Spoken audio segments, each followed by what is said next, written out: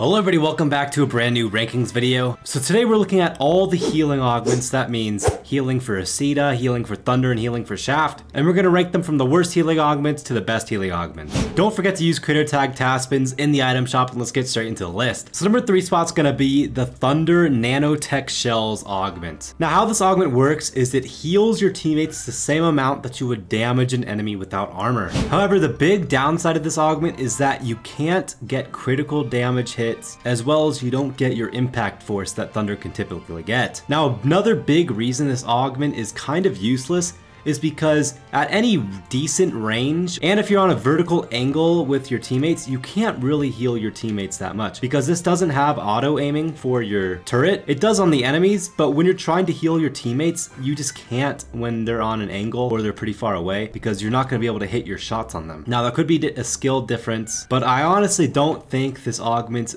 that great in terms of a healing augment, and especially on Thunder, you're gonna want a lot of different augments on Thunder because Thunder is pretty underwhelming. You can heal the Juggernaut pretty easily, but there's no splash damage for healing, which would be a big bonus, especially on Thunder. You could heal your teammates really well, and the auto aim wouldn't be that necessary, and it would make the healing augment better for different circumstances. Overall, this healing augment is pretty underwhelming. It's not that great, and you're not going to be able to heal your teammates super often, which is why it gets the number 3 spot. So the number 2 spot's gonna go to support nanobots for Asita. Now this augment for Asita is amazing if you like kind of sitting back or playing with your teammates.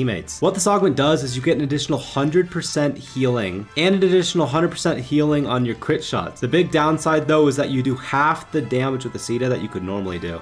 Now this downside makes it very annoying to play solo by yourself, so most of the time, most games, you're going to want to play with your teammates because you're not going to win many one-on-one battles when you do very little damage. See though, it can be kind of fun to follow your teammates around and just heal them all the time, because then you basically have a personal bodyguard for you at all times in the game. As long as you just keep healing them and hide behind them, it can be pretty easy to stay alive because you can just heal your teammates infinitely. Not to mention you heal incredibly fast, so no matter the enemy, as long as you're not dead, you can basically heal someone until they can get the kill. But like I said, with this augment, it's incredibly important to play with your teammates because if you're not playing with a teammate, it's not very common that you'll win a normal one-on-one battle, which means you're gonna die pretty often. Another time I really enjoy using this is when I'm playing in groups with friends. Either I can go Asita nanobots or they can go support nanobots, and then we can basically follow each other around, never dying. It's pretty fun. This augment adds a dynamic to Tanki that you're not really gonna find on any other turret or augment, which definitely makes it more enjoyable to use and overall a pretty decent augment in general. Overall, I really just enjoy using this augment. It's fun, and although it doesn't really fit my playstyle, it's not a terrible playstyle, so overall it's actually pretty enjoyable, and that's why it's gonna get the number 2 spot on this list. The number 1 spot on this list is going to go to healing emitters for Shaft. Now I enjoy this augment a lot, and although I don't use it all that much, it's honestly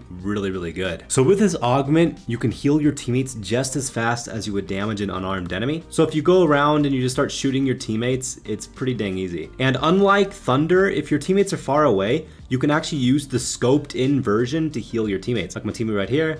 Boom, heal them to full health now. I also really enjoy this augment because you can play offensive and defensive depending on your teammates. So you're not restricted to playing one playstyle with a healing augment like you are with maybe the Asita healing augment or with the Thunder healing augment because the aiming is so bad. Another bonus to this augment is that typically you'd only be able to get XP with Asita when you heal your teammates, but you actually get XP when you heal your teammates with this augment as well. Save my teammate there from death, and you get your shot back really fast, so you can heal extraordinarily fast if your teammates are in range of you. Heal all my teammates just really fast. It's super easy, super fun. It's one of the most fun augments to use on Shaft. Help my teammate out here.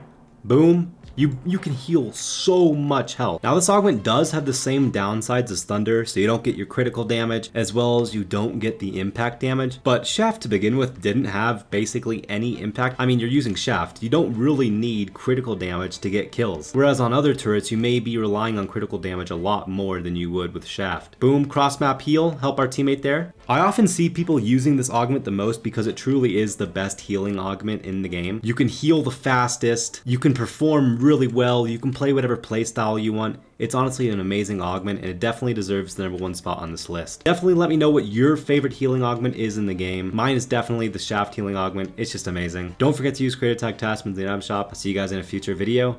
Peace out.